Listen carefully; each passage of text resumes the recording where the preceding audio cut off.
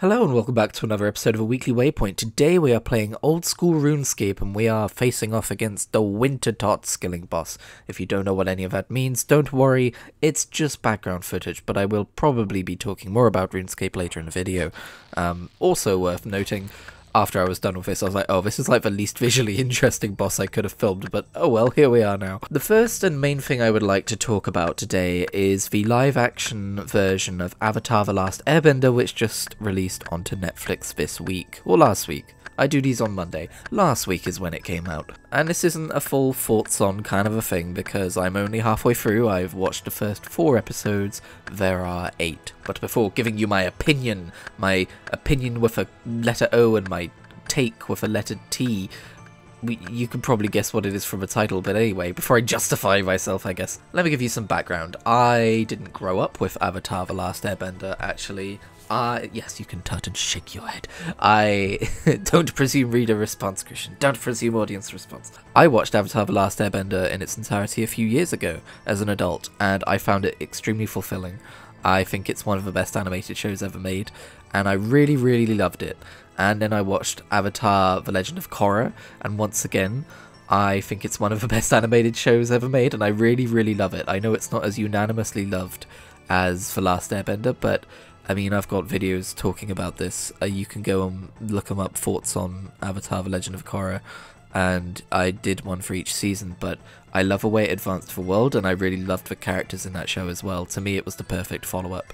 Also, I have never seen the movie because I have been warned off of it so many times.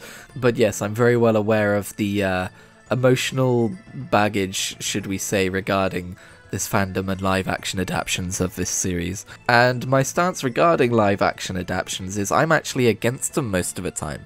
I don't see why they have to be made. I think animation is a perfectly valid method of telling a story, and wanting everything animated to be adapted into live action is almost insulting, I think, to the medium. As if I want to go full hot take, angry man on the internet, it's almost as if like people are saying it's not valid as an, well, people argue about whether it's an anime or not, but whether it's valid as an animated piece of media. But beyond that, I just think that live action series struggle, because when you're trying to adapt something that's been animated, you're not really all that limited with imagination on animated series or comics, or I guess books if we're talking about adaptations in general.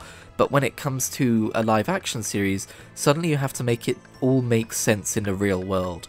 Especially when you have real human people on screen, anything that's going to have to be a special effect has to pass the plausibility test. You know, it has to pass the am I thinking about the fact that this is on screen and isn't real test. The only real reason I think there could be to make a live action adaptation of something is the very reason that I think, spoiler incoming, my take is the very reason that I think this live action series adaptation is actually really fucking good, and that's, I guess, fan service? There should be a better word for it, but like, if it's done right, and in my opinion, at least this aspect of this is done right, translating the world that you have seen in an animated series into live action and seeing that world in terms of set pieces and costumes and design can be really, really fun and engaging. And yes, in my opinion, the live action adaptation of The Last Airbender, which they should have called something else because it's very complicated to talk about now, does that really, really, really well, and I've been really enjoying it for it. I also think of the Warcraft movie.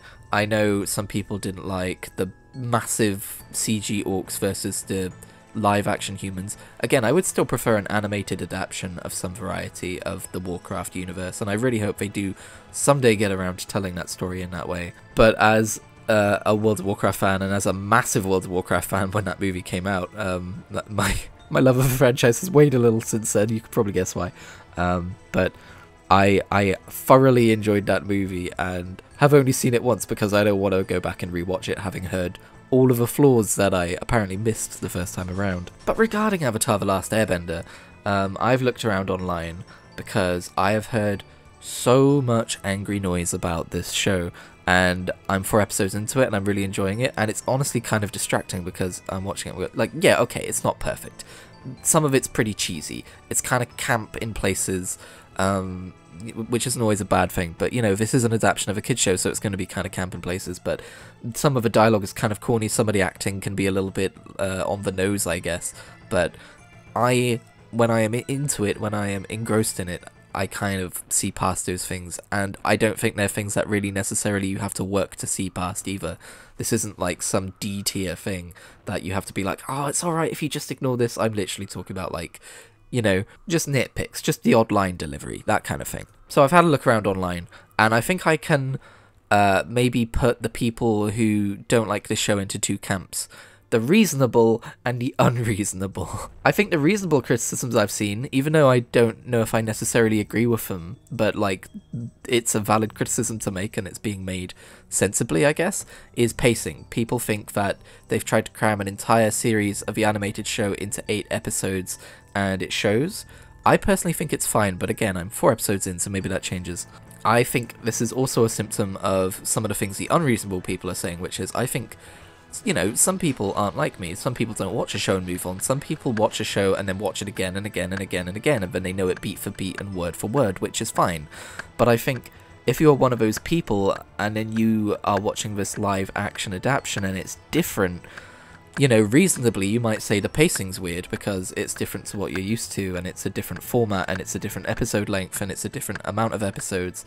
And then the unreasonable people are going to say it's different, so it's bad. And there are so many of these unreasonable people because some of the things I've been hearing about what they hate, like the tiny changes that have been made, I actually think this is probably one of the most faithful adaptations I've ever seen of an animated work. It feels like a rewatch, and as I say that, I feel like I can hear all of the unreasonable people screaming like, what the hell are you talking about? They changed this one line, they did this one thing in a different order, and it's like, okay, but hear me out. If you hear that there is going to be a live action adaptation of an animated show you like, why are you expecting everything to remain exactly the same? Nothing ever is in an adaptation. And seeing as, you know, compared to other adaptations, this is one of the more faithful adaptations, especially compared to its own previous adaptation, that horrible movie apparently. Why are you so mad? Why are you so angry? I don't get it. And maybe some of this is me projecting my own, like, I think one of my bad tendencies is that when I have an opinion that people don't agree with, I feel very attacked when they just tell me their opinions. That is something I am trying to work on. But I feel very much like this is yet another thing that I'm going, this thing is good actually, and everyone's being like, yeah, but I don't like this and this and this and this and this and this and this and this. I'm like, could you just let me, like, tell you why I like something for once? And this isn't like, oh wow, Christian has some people in his life like this. No, people in my life are fine. People on the internet are like this. But anyway, I'm going to get off my soapbox now. Those are my current thoughts on Avatar: The Last Airbender. I reserve a right to change them if the last 4 episodes are poo-poo. But I have really enjoyed the first 4, and if you have been put off from watching it based on what people are saying on the internet, I would advise you to give it a go. I didn't look up any opinions before going into this. I didn't look up, like, Rotten Tomatoes or whatever. I don't even know what it is on Rotten Tomatoes. I assume Netflix series end up there, or if it's on a different website, I don't know. But I looked at it and I went, huh, this could be, because it was release day, I was like, this could be really good or really bad. I have literally no idea. I'm going to do things the old-fashioned way, click on it, and make up my own mind, and funnily enough, I've come out with a positive opinion. Okay, now, other topics. Dragon Quest. Remember last week was all about Dragon Quest. It was the thumbnail and the metadata and everything. How am I doing with that? Well, my Dragon Quest 7 playthrough continues. I am a decent ways into Chapter 2 now. Actually, no, I'm not a decent ways into Chapter 2, thinking about how long this game is. I'm still near the beginning of Chapter 2. I'm on the desert island. You'll know what I'm talking about if you've played the game. But that's not all I have to talk about in regards to Dragon Quest, because I spent most of my week trying not to buy Dragon Quest Builders 1 on Steam. And then I bought Dragon Quest Builders 1 on Steam because I am a weak-willed individual who could justify it, but still probably couldn't justify it. So yeah, I've played a little bit of Dragon Quest Builders 1 on Switch before, but I wanted to get this version because it has all the DLC and some quality of life improvements and Steam achievements, because I still care about those apparently. And I haven't got past where I've already been playing so far. I think I'm getting there though, but something I've noticed is, before I say all of this, just know that Dragon Quest Builders is a fantastic game. It has all of the Dragon Quest charm, and it is a really, really fun way of doing like an open world survival crafting freeform building game. Obviously Dragon Quest Builders 2 improves on it, but Dragon Quest Builders 1 I think is still worth playing.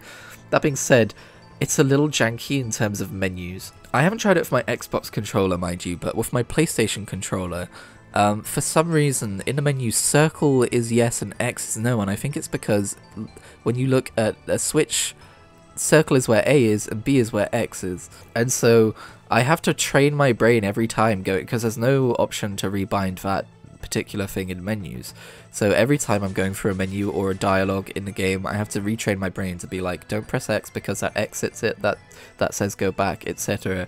But that's my only gripe with the PC version. Other than that, it's absolutely solid. And when I'm done playing Dragon Quest Builders 1, I'll play Dragon Quest Builders 2, and Dragon Quest Heroes 1, and Dragon Quest Heroes 2, and Dragon Quest 1, 2, 3, 4, 5, 6, 8, 9, 11, maybe 10 one day, maybe 12 one day. Dragon Quest.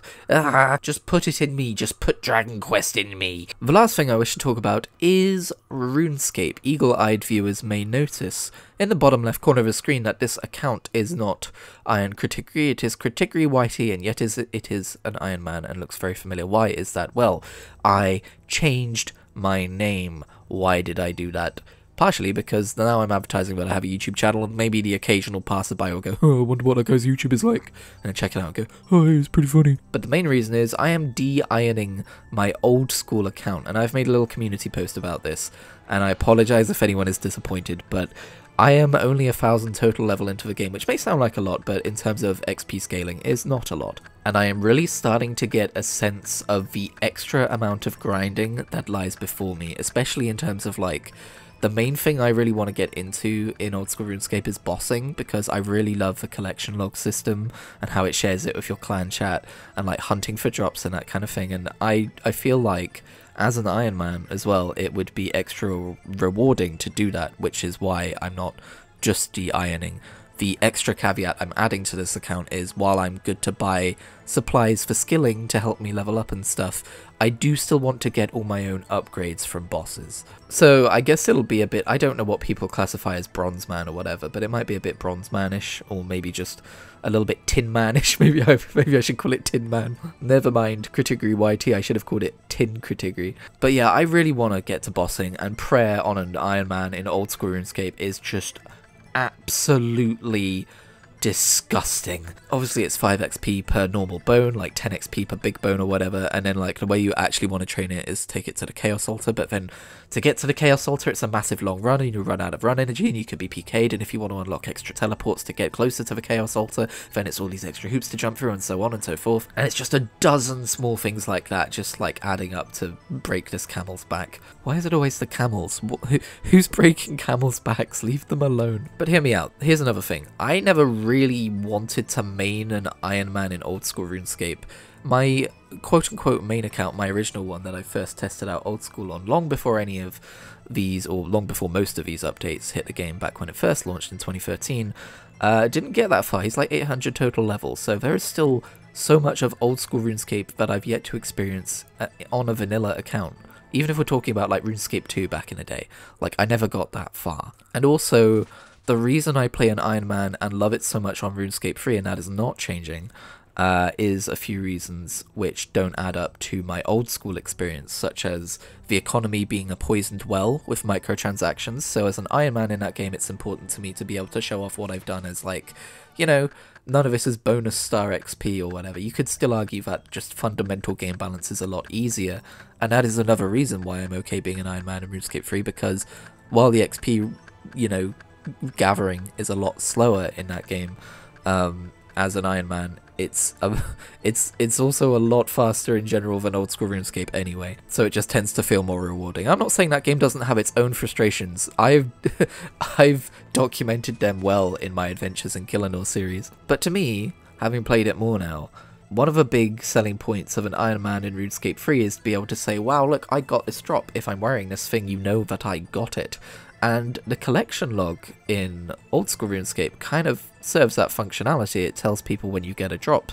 Like, you can't just see someone wearing something in the open world who's not an Iron Man and assume that they didn't buy it, but still, like, the little sticker book collection thing that you can show off at any time in chat or whatever, I really, really, really appreciate that about old school RuneScape, and it kind of, like, in my eyes, kind of means like, hey, you don't really have to be an Iron Man And again, in the future, maybe, if I like max my account in old school RuneScape, which is probably never going to happen, maybe I will go back and make an Iron Man and do an actual Iron Man playthrough then. But for now, I'm quite happy de-ironing. You may also notice that I'm a group Iron Man and wonder what Reese thinks about all this. Reese is fine with this. I already spoke to Reese about this. He said he's probably not even likely to play old school on any Iron account. I'm like, yeah, I kind of figured. So in summary, it is not the end of days. It is just a shift in my ability to enjoy old school RuneScape, because it's still quite a grind, even if you're just a vanilla account.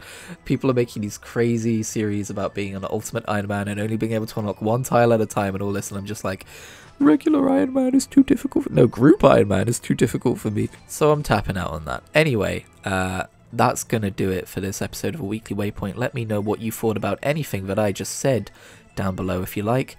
You don't have to though. I'm not your dad. Also, you can leave a like on the video. You do have to do that one. If you don't do that, I'm coming for you. I'm going to find out where you live and I'm going to give you a stern talking to. I've never threatened people to like my video before. That's we'll see how that goes. Thank you for tuning in, and I will see you in whatever I make next, or wherever you are next if you don't like the video.